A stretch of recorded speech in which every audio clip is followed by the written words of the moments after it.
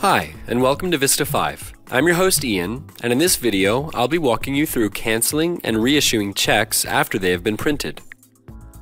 Once a check has been cut, Vista 5 offers a number of tools to help make corrections. Checks can be canceled, reissued, restarted, or voided. Any check posted to the check register can be canceled by going to Payments, Cancel Stop Payment. From here, the check to be canceled can be entered and searched for. Any transaction paid on the check will be listed, and upon clicking Process, the option to reissue the check will pop up. If no reissue is required, as in no new check needs to be cut, the bank cash account will be debited, the distribution credited, and clearing will be both credited and debited. Credited for the transaction post, and debited for the check register post. To put it simply, all money moved from the transaction post and the check register post will be returned to their original accounts. Even POs will be reset, regardless of whether they were fully, partially, or over-relieved.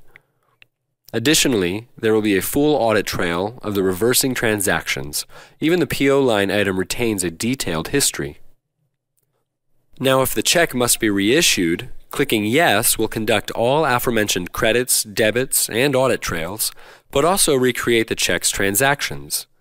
Vista 5 gives the option to recreate only specific items.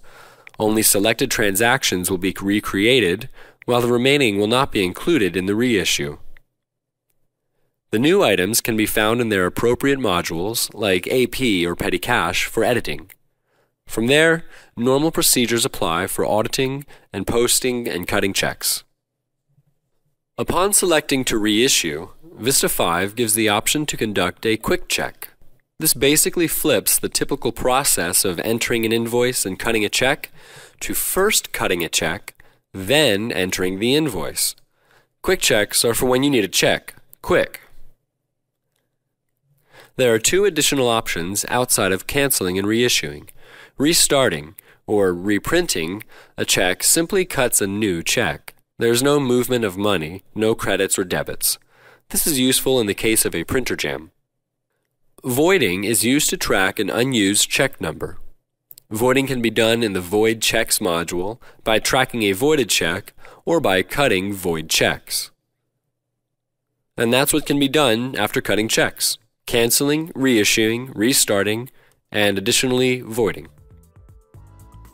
If you have any questions, feel free to call support at 818-955-6300 or email us at training@entertainmentpartners.com. Thanks for watching.